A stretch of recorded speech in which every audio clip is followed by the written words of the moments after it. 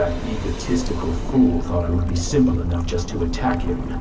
I was there searching to see if Richards had what I need in his possession. But I see he does not. Everything he has, I have. Why? Why does this power elude me? I have searched the world. I have studied magics that do not exist anymore. I have conquered every science. All I see are these artifacts. Powerful as they are, they will not bring me my heart's desire.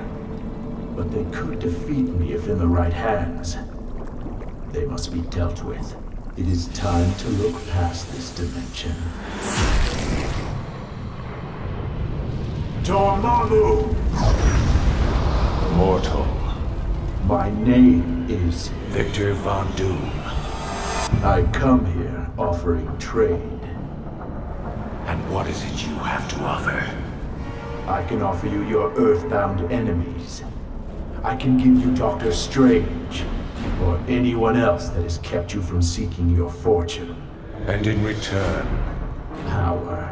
what kind of power? The kind of power you possess. The kind of power that would make the earthly plane tremble. I must say it is interesting that you come to me with this. Because I cannot think of anything I would like less than you with that kind of power.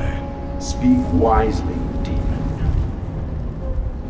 How would helping you, the most power-hungry mortal of the earthly plane, how would giving you access to that kind of power be in my best interest?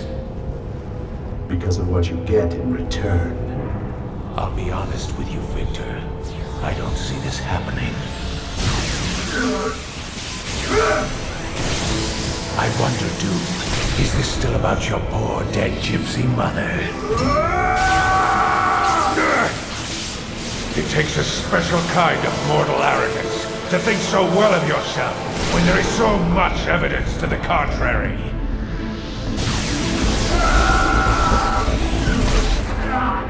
As much as I would like to see you flail in agony for the rest of your days,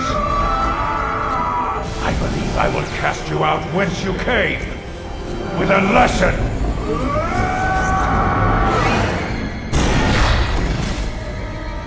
Learn your place, Doctor, or it will be the end of you. No!